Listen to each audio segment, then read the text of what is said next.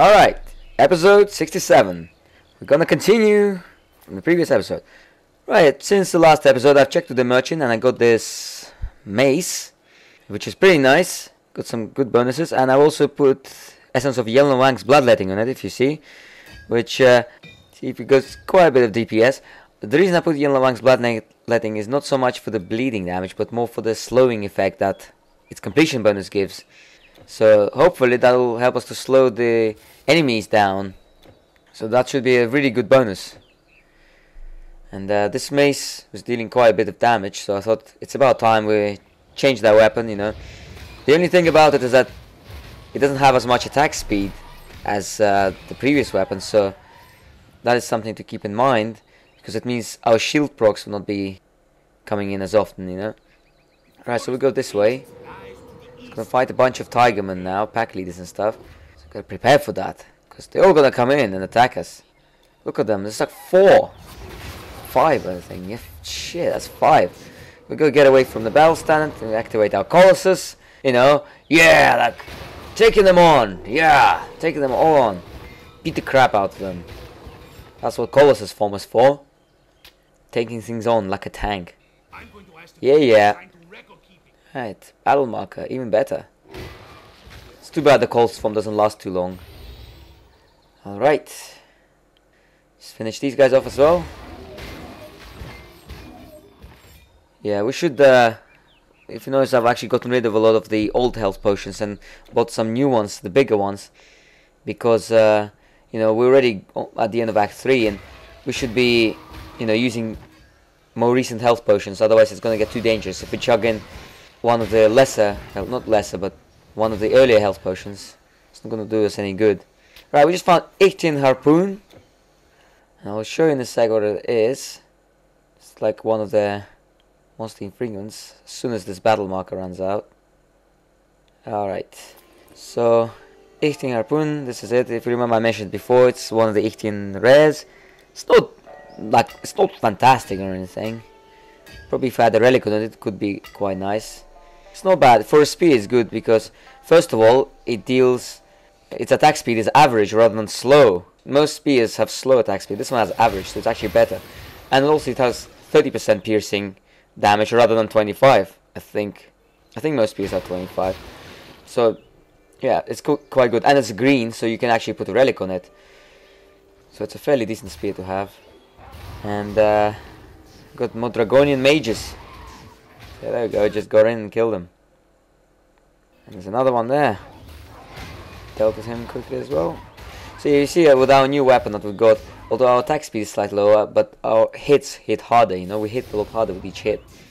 So that's quite good. Yeah, so just deal with these Dragonians. This forest area is quite fairly big actually. And this, if I'm not mistaken, was the combination that got us to extremely low health last time, if you remember. But we're more prepared for it this time because we got stun resistance. Look, that mage has that aura on him. And it's run out, so we're gonna come in and kill him.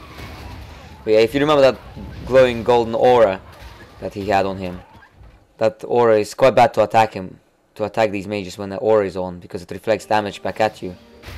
It's quite dangerous.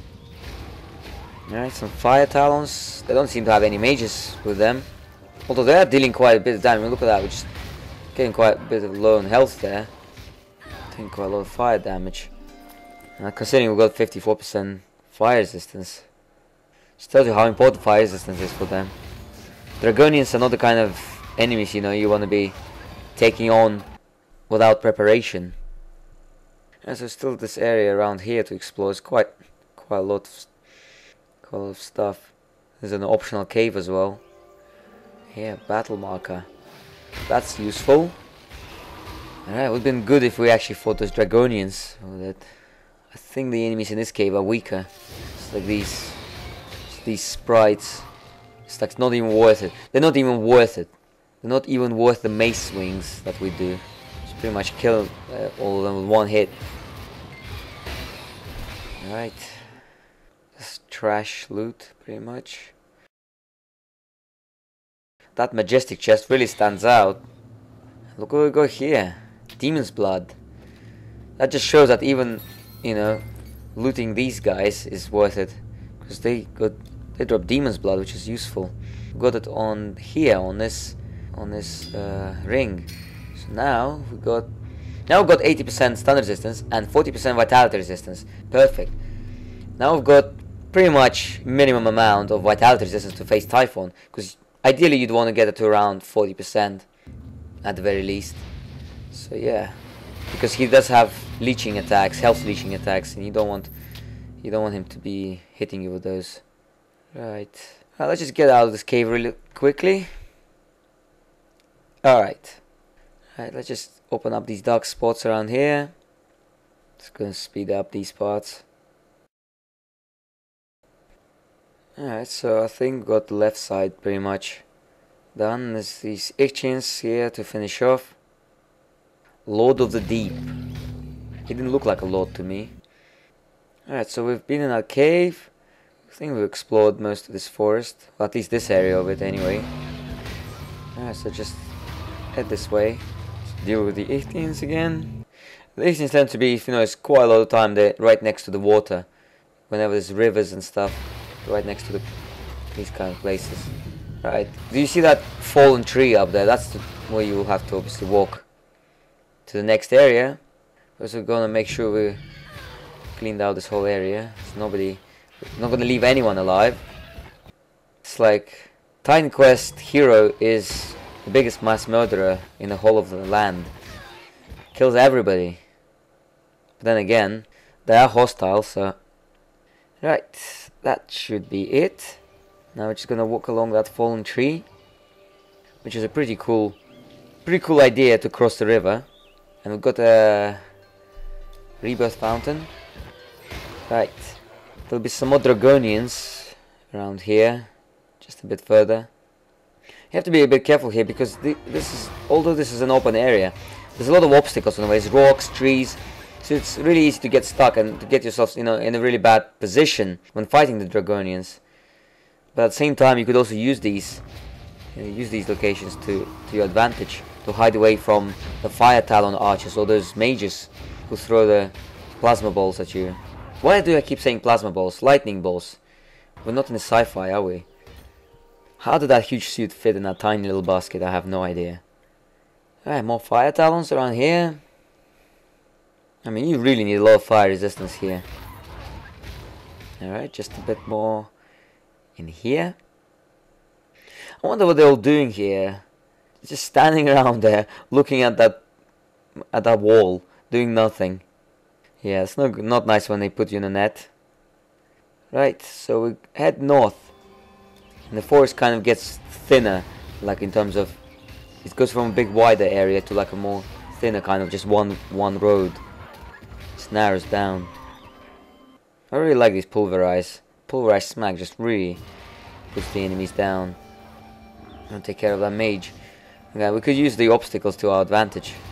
To just, I'm gonna lure these guys away. It's like can't get to the mage because they're just on the way. And he's activated the aura again. Just gotta wait until it wears off. There we go. It's our chance. Kill him. There we go. You can hear the Dragonian sounds. You can always hear them when they're nearby. And we're gonna go Colossus in here. It's just, there we go. How about you guys pick somebody your own size? Yeah. Look at that. Really good stuff. And you, Vermage. Wusao Barons. Now we're pretty much at the Wusao cave. And there's two mages around here. So it's a good job we had Colossus on. There. One shield smack. Kill them! One shield smack to the face. Right, Shrine of Mastery. Good timing as well. Got this mage, pesky mage here. And another one. Damn, they like putting the two mages in the same group, don't they? Just gotta keep dodging those. If you keep dodging them, it's like, these mages not exactly that clever. They just keep shooting them all at one spot. Just so long as you don't come too close. Because if you're really close, all 4 projectiles will most likely hit you. If you keep some distance from him, he's gonna miss them. Alright, so you activate this portal because that's the Wusao portal. And you head this way to the cave. There's a few skeletons here. In the legendary difficulty, some of these warlocks, the mage skeletons around here, they actually cast Spellbreak on you. So they actually they debuff all of your buffs. So that's something to keep in mind. I think it's only on legendary that they do that. So, you know, normal there's not much here, and I don't think there's much on epic either. So on here it's not so bad, but on legendary it can get dangerous. Alright, I'm gonna make use of this regeneration shrine, and something we picked up. We're gonna sell it later. That's it. So we proceed this way to the Wusao cave, and we shall stop around here by the rebirth fountain, and we'll continue this in the next episode. See you guys later. Bye bye.